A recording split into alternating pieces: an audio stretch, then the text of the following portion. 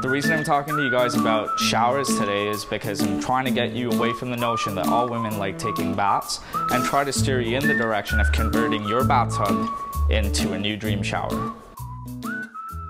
So there's a few reasons as to why somebody would convert their tub into a shower.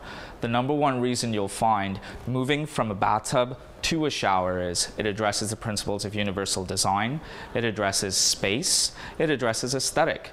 Let's talk a little bit about universal design. You might have an elderly family member, you might have kids, you might have pets, you might have somebody that's injured. Having somebody walk into a shower as opposed to climbing over a tub, it's a lot easier.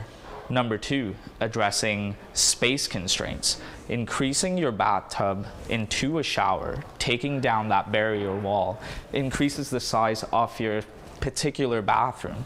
What you will find is there are different options that you can address when you are looking at that space. You can have a walk-in shower, you could have a complete closed shower. You'll find a lot of people choosing the shower option versus the bathtub option purely based on the aesthetic value.